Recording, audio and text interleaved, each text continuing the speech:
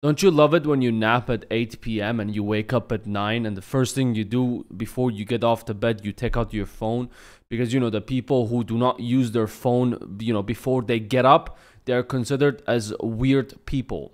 And the first thing you see when you open the phone while you're still in bed is OJ Simpson dead at 76. And you think to yourself, you have never covered an OJ Simpson video on this channel. And until today, I did not know what OJ Simpson did. I just know his name and the famous picture that they took off the court with him where he had his gloves on. He was like, I didn't do it, but I didn't know what he didn't do. I knew he was famous from before, but I thought he went and he tickled a couple of kids' bellies. And for the ones who are too lazy to search up what happened to OJ, don't worry, I searched it. I am here to make a video and cover it for you. It all started a very long time ago where me and you were in our dad's balls next to our brothers and sisters while we were playing the game Russian roulette. Waiting for the right moment to see if our dad gets any bitches or not. Waiting for our time to shine to see either we'll go inside a tissue or we will go inside a vagina. We were waiting for the golden ticket. OJ Simpson, born in 1940s, obviously raised in a very poor neighborhood because that's how every superstar story starts. In the end of 60s and the whole way through the 70s, he broke so many records. He was in I don't know, football high school. He broke a record of 14 games, 16,000. I don't understand football, but he played football and he was really good at it. He won a lot of cups. He won a lot of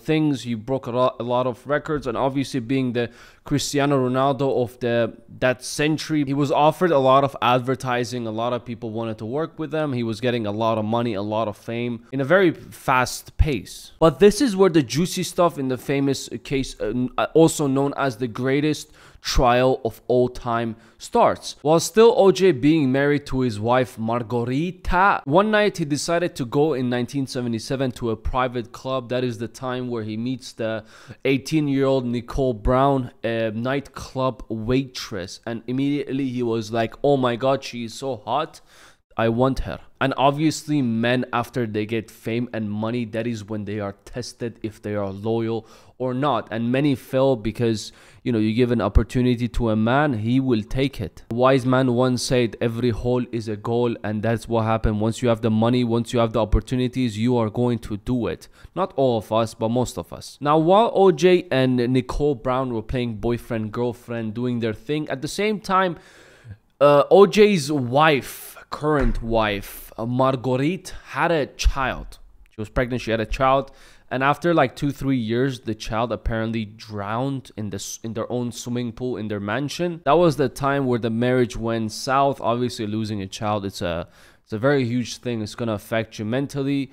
Margaret sitting at home and crying. OJ Simpson, I'm assuming he cried in other ways with his 18, 19, 20-year-old girlfriend. After that, the first wife finalized the divorce, and that is the time where Nicole Brown, the 18, 19, 20-year-old, she was no longer a girlfriend. In 1985, the boyfriend and the girlfriend became official. They decided to make things official. They got married, and after that, they had 2 children as well. But little did they know, the first wife knew it all along, and she performed some black magic so the relationship will go to shit.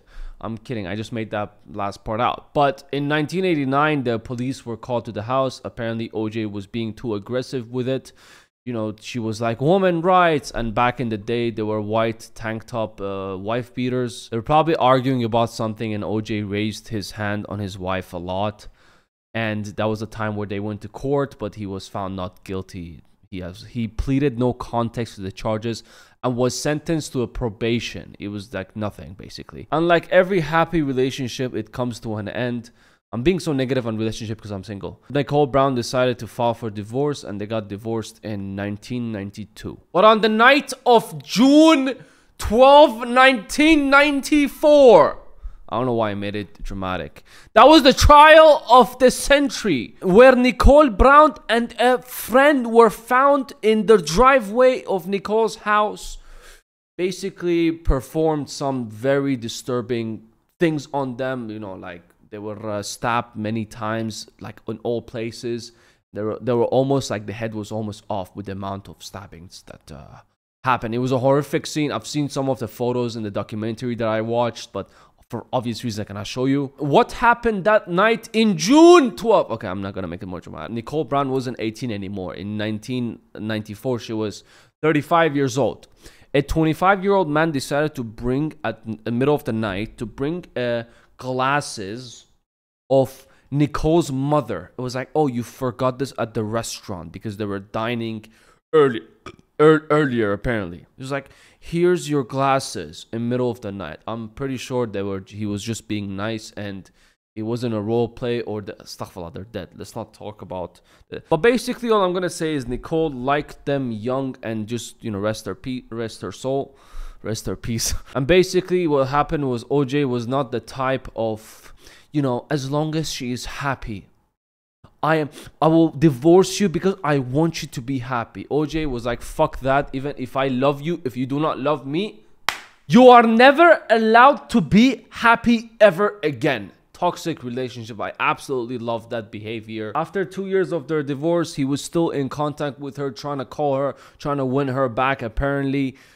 from the phone calls, because Nicole, I think a week or 2 weeks before she got unalived, she called her friend saying that, I am scared that he's going to unalive me. Maybe he was like, if you don't love me, I will unalive you. Which is obviously a very terrifying thing, especially if you go like in a relationship with a psycho. After the incident happened, they just left them on the driveway. The police found them all on the ground with a lot of blood everywhere. And obviously the first person they go to is the ex-husband with their history of violence. They went to him, but he was not there. That was the night where he flied to Chicago.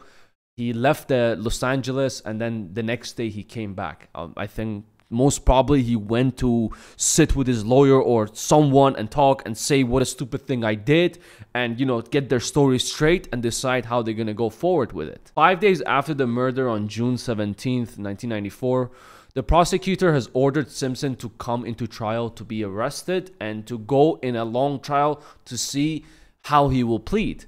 And that was the day where apparently it was one of the biggest car chases in the world. A lot of people were on the street. They were chanting, "Go OJ, go OJ." And around like 95 million people were watching this and supporting this, while OJ was in Bronco, refuses to give in with the police. And I'm sure a lot of people talked about the situation. If you know enough about the case, where he was in a slow car chase going for 2 hours after he gave himself up, and he had a gun on his hand as well, where he stopped, where he threatened to unalive himself. I'm guessing he just missed her and he just regret the act that he did. Anyways, he got into custody, he went into court, and that is where the, I think, 9-month-long trial started. I'm gonna keep it very short in the trial. What happened, basically, they found a glove of OJ with the victim's blood on it, okay? And they found OJ's sock in his other home with another victim blood on it. They didn't find a murder weapon, but these two DNA tests came back. Everything was matching to each other. But how did he get away with it? How did he get away with these hardcore evidence?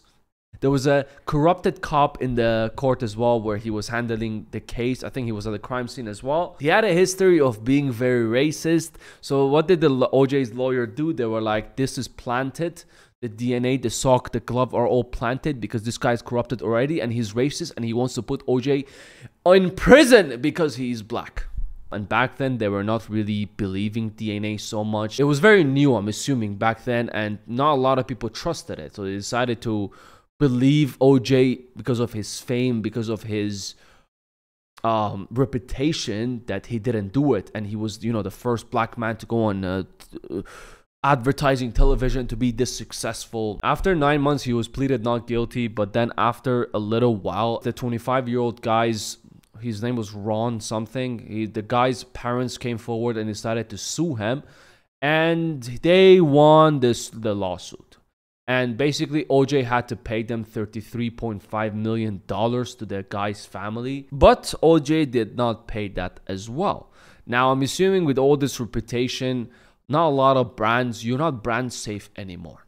Not a lot of brands want to work with you. And he was obviously like not in his prime time. His football time was over. He was retired and he was slowly running out of money. He was holding the money that he has. He definitely did not have $33 million to pay to the guy's family. So what they decided to do in the September 2007, he decided to go on an armed robbery. Attempted armed robbery in that case, because they failed and they all got sentenced to 30 years in prison. And when they asked him, he was like, I'm stealing something that already belongs to me. In the court, he said he just wanted his stuff back. But anyways, instead of serving 30 years, he only served 9. He came out in 2016 and he's been living like low-key. Maybe he did a little bit of thing or documentaries here and there. And 2 months ago, media came out and said, oh, OJ is diagnosed with prostate cancer and he's been in hospice care. Basically, he's going under chemotherapy, and OJ came and denied the fact that he is going through chemotherapy, but he didn't deny the fact that there's something wrong with him. You know, he's diagnosed with something. So after 2 months of this, I think it was just basically, he was done. He was done. He went through a lot in life. He had a good name, then he had a bad name, then he had a good name, again he had a bad name. And just yesterday, the kids came out and they said that he passed away in his bed while being loved by his grandchildren or parents all around them. I don't know how the Nicole Brown's children, because he had 2 with this wife and he had 2 with the first wife that he had. I don't know how they reacted. Did they believe it or not? What kind of manipulation game OJ put on the kids? But even if they didn't have a good relationship, I guess the kids just came for the last day goodbye because he was gonna die. And he was announced dead just today, that he died yesterday. It was definitely very interesting and crazy seeing reading about this case and seeing the documentaries and how he got away with all these murders. And I just wanted to share some of it with your lazy asses. Now, if you're still eating, your food isn't finished yet, maybe you need to check on yourself and eat a little bit faster. You're eating too slow. It's too slow. There's no breaks between food. You eat, you swallow. But anyways, if you're still eating, there's more videos over here. Take care of yourself. I'll see you at the next one.